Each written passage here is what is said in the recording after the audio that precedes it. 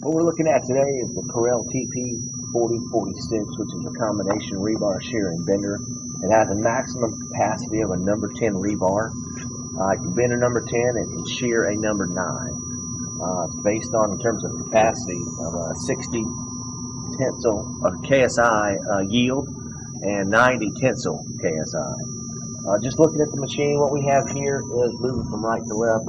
Is you've got your roller pins, bring the material in, and you can bring them in either direction. The counterbending blocks can be moved in a north to south direction on both sides.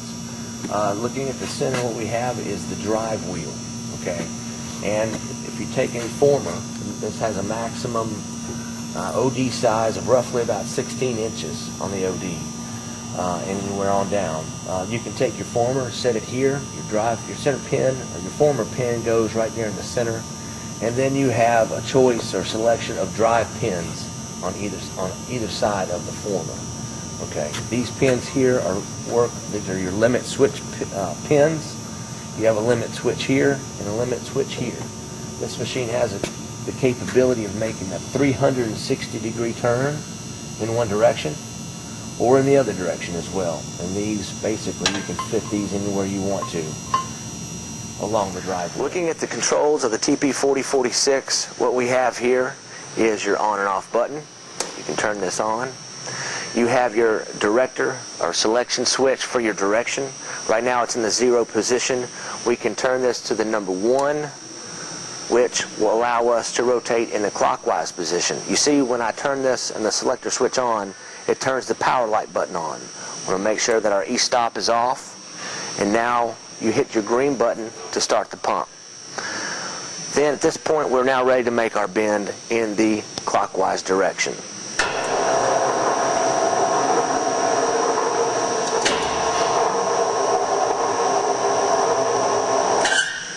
If we want to switch over to a separate direction, in this case it would be the counterclockwise motion. You switch it over to 0, back to 2, your power button's on, you hit your green button, and now you're ready to make a bend in the counterclockwise direction.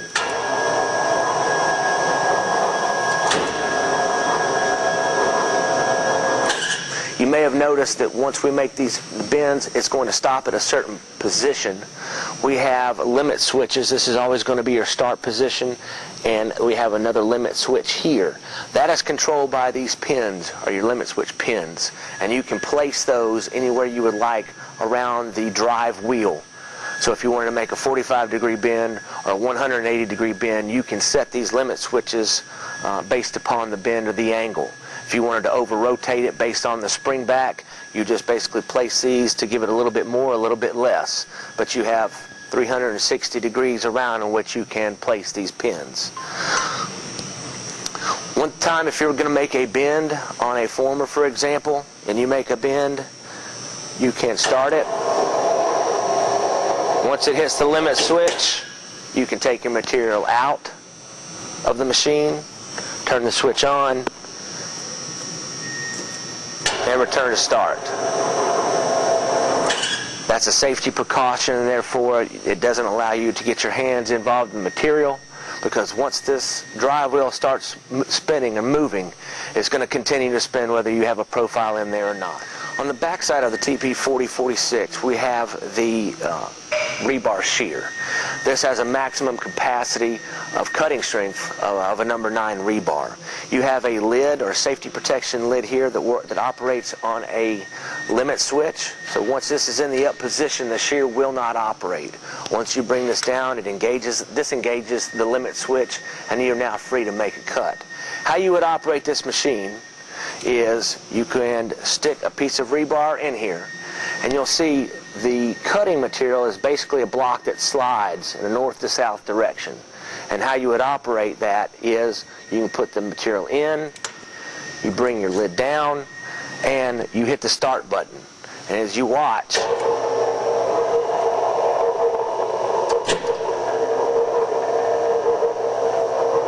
you can see it's going to hit this limit switch here, which initiates the block to slide and is going to cut the material. Let's do that one more time so you can see.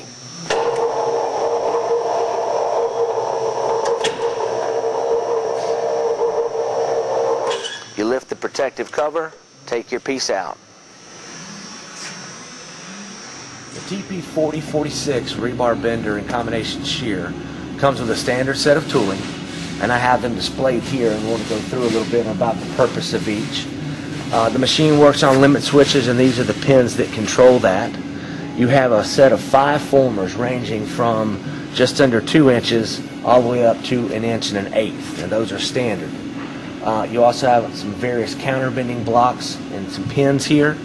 The counterbending block will be used on all formers from 5 1/8 all the way down, and that is what this is used. And this is the square pin, and I'll show you a little bit about how that is adjusted and installed. And these are the counterbending pins that go along with it. Now these come standard with the machine, and over here, this is an option, and one of the things that we're going to talk about a little bit, and I'm going to show you during the demonstration. This is a bend arm extension. The bend arm extension is used when you have formers over the size of 5 1/8. Okay, and you have a maximum OD size, I believe, on a former of up to 16 5/8 inches. These are your counterbending block, this is your bend arm extension, and these are the 4 pins that come with this tooling.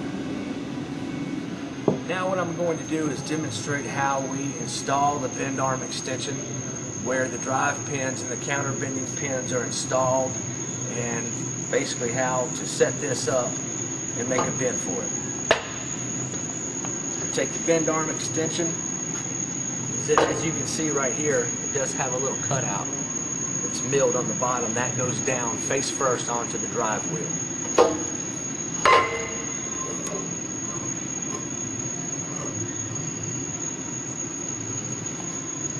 The second thing you want to do is take your former pin,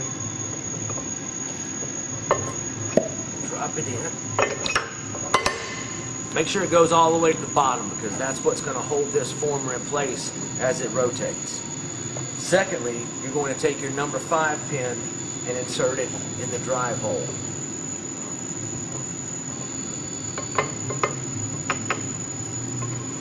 That needs to be flush. One thing you also notice on the side of this, there is a set screw that locks that drive pin in place, just to give it a little bit more foundation during the bending cycle. The first thing you want to do also when you look at this is find the former. In this case, we're just going to use a standard former, one that comes with the machine. The next step in the process is to install your counterbending block. You're going to take this pin here, drop it all the way through, take the number 5 pin, and drop it in there till it fits flush. Okay. So now basically what you have is you're going to get your profile. In this case, we're going to use a flat square stock. And then we're going to use a combination of counterbending devices to see which one would be the best fit.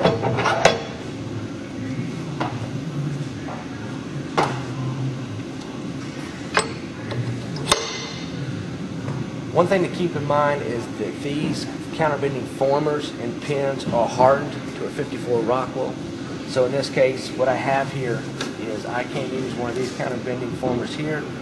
I've got a counterbending former here that's going to grab it, and I'm going to bend this around the specified former. In this case, this is the one that measures 5 1/8 across an OD.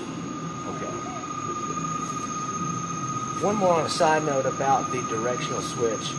We discussed earlier that the one position will bring it clockwise, the number 2 will take the direction counterclockwise. When you start the machine up and when you wire it up, you want to make sure that the machine is in phase. And therefore, when you do your test bends prior to this, you want to make sure that if it's out of phase and you're in number 1 and it goes counterclockwise, then you know you need to change the phase. So it's a little safety measure to make sure that the machine's in phase and the direction the machine is bending in the direction that you want it to go. We're going to initiate a bend here. What I have is I have my former, a counterbending pin, a counterbending die, and former here as well on the bend arm extension. So What I'm going to do is initiate the bend by hitting start, and then once it hits that limit switch, you want to hit the E-stop button to stop it so you can pull your profile out. So we're going to initiate the bend.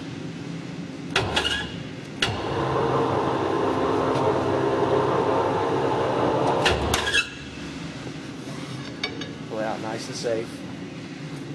Take the E-stop off. Get ready, and then return to start.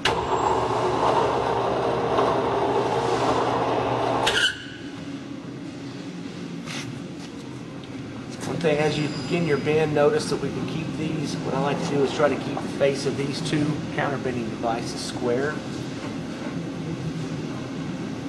Makes for more true of a bend in terms of leg length. Now, with the bend arm extension, one thing you also want to keep in mind is you see how this comes over the drive wheel. Okay, and if you're not paying attention and you have this in a counterclockwise manner, this would actually come through and hit this, and you can definitely tear the machine up. So you want to make sure before you initiate the bend what direction you are bending. So we want to make sure we've got the selector switch at clockwise. Okay, we have our profile situated. We've squared it up. One thing you'll have to know and measure beforehand is to try to figure out how long the leg length of the U-bolt needs to be, and you can make that measurement.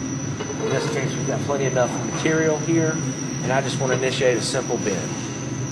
One thing also, what we're going to do is we're going to go 180 degrees. So I'm taking this pin and dropped it in. I want to overbend it maybe just a little bit, just to kind of get a visual and see how much, where that bend needs to be. And then I can make my changes moving forward. And we're going to initiate the bend. Keep your hands free.